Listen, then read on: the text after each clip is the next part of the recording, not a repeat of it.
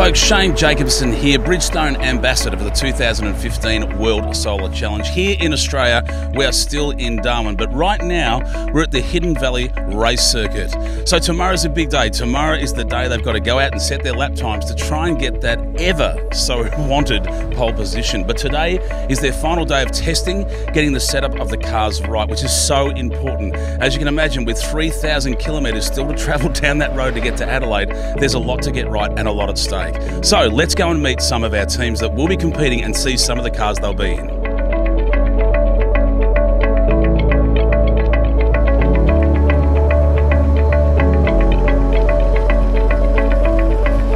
Okay, we're here with the Swedish team, and guys, as in any motorsport, things only go right for a very short amount of time sometimes. You got problems already? Can you explain what's going on?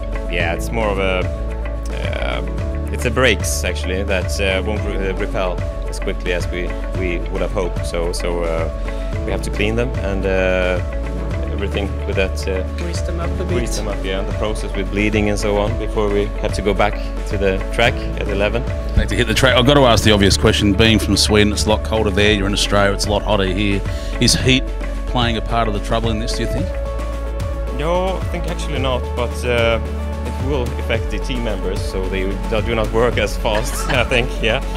So the team members aren't working as well because it's too hot, but the car's fine? Yeah, definitely, yes. As I said before, you know, we should have help taking the AC down to about -10, then we would be just unstoppable. Oh, yeah, you want air conditioning in the car?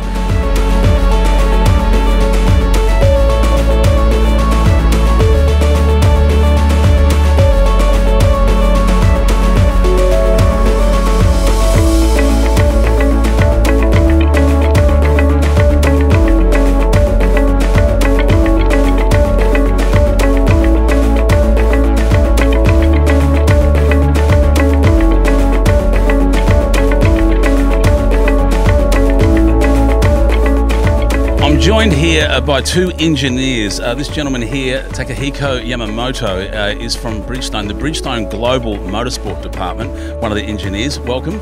And also Derek Savey here, who's one of our engineers from Bridgestone Australia. We'll start with you if that's all right. Can you tell us a little bit about the tyre technology that the Bridgestone sponsored teams will be running this year? Okay. 18 teams will be running of tyres, specially developed for their solar vehicles. Derek, got to ask, mate, how do you think these tyres will perform in the challenge this year? Well, the feedback I've been getting from the teams with the Bridgestone tyres fitted this week has been extremely positive. They're all very happy with the performance of the tyres. The tyres are going faster. The cars are going faster. The tyres are behaving very well, allowing the cars to go further with less energy, because the race is all about energy conservation and energy use. So a very positive point is the number of other teams who have been inquiring about tyres, and they've been seeing how the Bridgestone tyres have been running, and so not say suddenly, but they are becoming a very popular item in the pits. I'm sure they are.